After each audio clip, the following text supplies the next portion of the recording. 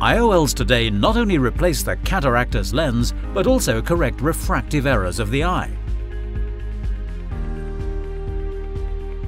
Monofocal lenses enable patients to see clearly at distance.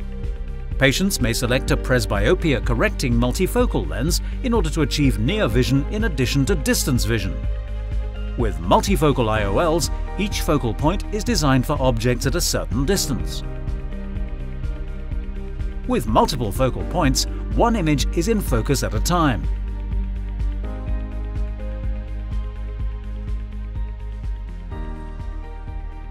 Now, with the introduction of Technis Symfony Extended Range of Vision IOL, a new category of presbyopia-correcting IOLs is available for patients. Technis Symfony IOL is the first and only presbyopia-correcting IOL that provides an extended depth of focus, which results in an extended range of continuous, high-quality vision with enhanced image contrast, as well as low levels of visual disturbances. Technis Symfony IOL delivers on this promise by utilizing two proprietary complementary enabling technologies, which are the echelet design that extends the depth of focus and the achromatic technology which corrects chromatic aberration. Firstly, let us look at how the echelet design works to extend the depth of focus. Diffractive lens technology and design is well understood in the field of optics, having a wide range of applications, from astronomy to nanotechnology. In ophthalmology, diffractive technology is generally associated with multifocal lenses. However, in the optics world it is widely known that diffractive technology can be employed to achieve a variety of outcomes, including depth of focus extension. As a matter of fact, light can be distributed in almost any desired way by modifying the echelet design of the diffractive lens.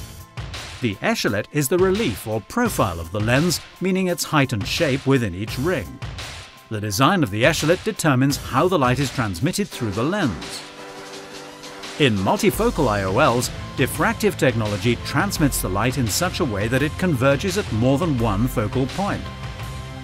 Technis Symfony diffractive lens technology is optimized to transmit light over a range of distances. This is called constructive interference and results in an elongated focus.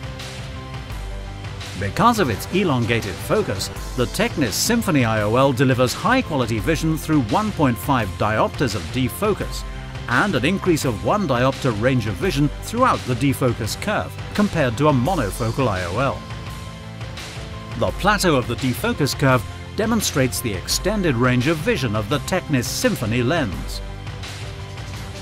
In addition, because of the elongated focus, the Technis Symfony IOL does not have the distinct focal points of a multifocal IOL, and as such does not have the distinct out-of-focus images that can lead to halo and glare. As a result, the incidence of nighttime halos and glare is low. Now let us look at how the achromatic technology works to correct chromatic aberration. Visible light is composed of a range of wavelengths that are red at one extreme and blue at the other. The cornea of the natural eye is a refractive lens, which is more powerful for blue light than red. The eye can only be in focus for one wavelength at a time. As such, the remaining wavelengths of visible light, which are out of focus, cause blur and a reduction in contrast vision. This is called chromatic aberration. Chromatic aberration can be reduced with a diffractive IOL because a diffractive lens is opposite to the cornea in that it is more powerful for red light and less powerful for blue. The effect is that the wavelengths of color meet at the same focal point, so that blur and aberrations are reduced. But achromatic technology applies this principle to not only reduce chromatic aberration, but to correct the chromatic aberration of the natural eye. This is similar to examples in the photographic world, where refractive and diffractive lenses are also combined to correct chromatic aberration. Correction of chromatic aberration results in a sharper focus of light and increased image contrast, which is especially important in low light conditions. The Technis Symfony IOL is the first and only presbyopia-correcting IOL that provides an extended depth of focus, which results in an extended range of continuous high-quality vision with enhanced image contrast, as well as low levels of visual disturbances. In addition, the Technis Symfony Toric extended range of vision lens provides all the benefits of Technis Symfony IOL technology for patients with astigmatism.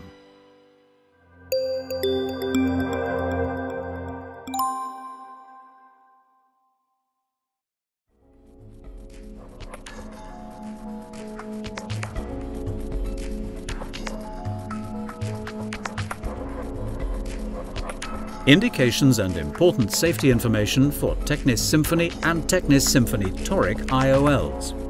RX only. Indications for use. The Technis Symfony IOL model ZXR00 is indicated for primary implantation for the visual correction of aphakia in adult patients with less than 1 diopter of pre-existing corneal astigmatism in whom a cataractous lens has been removed. The lens mitigates the effects of presbyopia by providing an extended depth of focus. Compared to an aspheric monofocal IOL, the lens provides improved intermediate and near visual acuity while maintaining comparable distance visual acuity. The model ZXR00 IOL is intended for capsular bag placement only. The Technis Symfony Toric IOLs, model ZXT150, ZXT225, ZXT300 and ZXT375 are indicated for primary implantation for the visual correction of aphakia and for reduction of residual refractive astigmatism in adult patients with greater than or equal to 1 diopter of preoperative corneal astigmatism in whom a cataractous lens has been removed.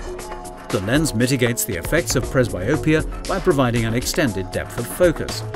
Compared to an aspheric monofocal IOL, the lens provides improved intermediate and near visual acuity while maintaining comparable distance visual acuity. The model series ZXT IOLs are intended for capsular bag placement only. Warnings: Technis Symfony IOLs may cause a reduction in contrast sensitivity under certain conditions compared to an aspheric monofocal IOL. Inform patients to exercise special caution when driving at night or in poor visibility conditions. Some visual effects may be expected due to the lens design, including perception of halos, glare, or starbursts around lights under nighttime conditions. These will be bothersome or very bothersome in some people, particularly in low illumination conditions, and on rare occasions may be significant enough that the patient may request removal of the IOL. Rotation of the Technis Symfony Toric IOLs away from their intended axis can reduce their astigmatic correction, and misalignment greater than 30 degrees may increase postoperative refractive cylinder. If necessary, lens repositioning should occur as early as possible prior to lens encapsulation. Attention!